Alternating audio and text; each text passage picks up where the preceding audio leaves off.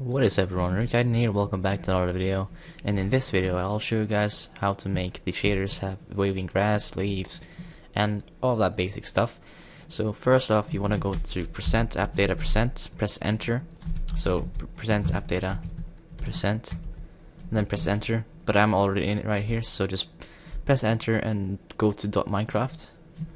Then go into your bin folder, and you want to open minecraft.jar with winrar archiver. Now this is gonna go real quick actually, so I will link what you need in the description because you need an editing program for the file. So as you can see in this zip file here, we have all these files. When you go to the minecraft.jar, open it with winrar, you'll get all of this stuff, and you want to open the shaders folder in the minecraft.jar, and you want to find gbuffer terrain.vsh. You want to double click it because I'm gonna link a program which you can do this with. It should be like this text file here. I don't know if you can see the logo or whatever, but as you can see here, it says define waving grass, define waving wheat, waving leaves, waving fire. Now what you need to do is pretty simple. All you need to do is remove the backslash or forward slash, whatever you call them. Remove those like this or like so. And there we go. That's the only thing you need to do.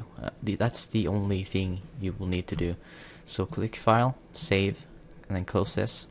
Then winrar will ask you if you want to save something or update something in the archive. So just press yes because you just edited this, and it will make it like that. So now you can close your minecraft.jar, minimize this or whatever, and then open Minecraft like usual. I'm using a mod here, but just open it like usual, and it should work. You can see waving leaves, fire.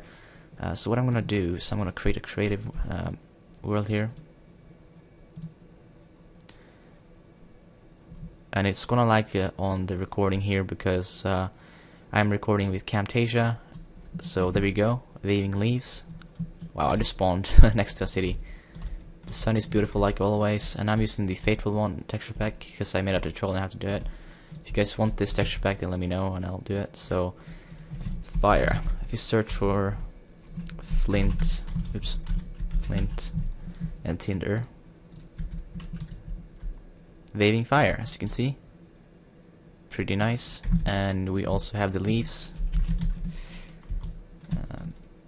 spruce leaves. I don't know if it has to be on a tree or whatever, but no, as you can see, it is moving, pretty nice. So if we go after the wheat right here, which is a good example, it should all be fine. You probably can't see it, but they are moving. They don't move as quick as the leaves will do. Will though. Wow. But there you go. It's all done. The water is working. Everything is fine. If you guys have any questions, let me know, or if you need help on Skype, just add Runic Titan and I'll help you with this.